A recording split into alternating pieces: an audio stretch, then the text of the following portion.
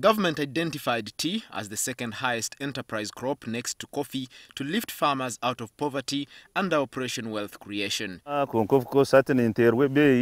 Here at a Banga farm in Zombo district, hundreds of farmers planted tea extensively. At first, the hopes were high after government promised to construct a tea processing factory to create market for the farmers. Tea was planted, factory was not brought. That is another challenge. People many times when we go for sensitization, mobilization of farmers, they would ask us, you are telling us to grow tea, where are we going to sell it? Local leaders say they had identified the problem, which was lack of funds to maintain the gardens, and had grouped them and offered support. But their intervention is now being put to waste.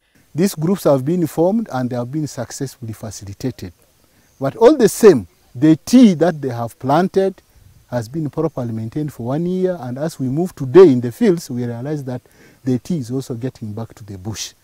According to farmers, they have run out of patience and the results are evident. People are even crying for the market. That's why you are seeing this thing into this, it is in this bush like this. We need to get back to the drawing board and ask ourselves, what is it exactly that needs to be done to get this tea project running?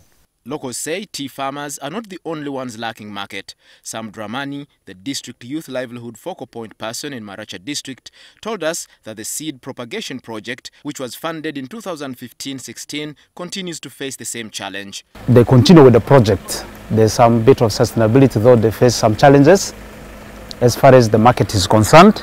Willis Bashasha, Director Manifesto Implementation in the Office of the President, spent a week in the Greater North where he noted the disappointment in how the project has performed. It looks like the community was not properly prepared and not properly mobilized to take up this adventure. If it did, then along the way there was lack of follow-up to continue encouraging the farmers who had taken up the project.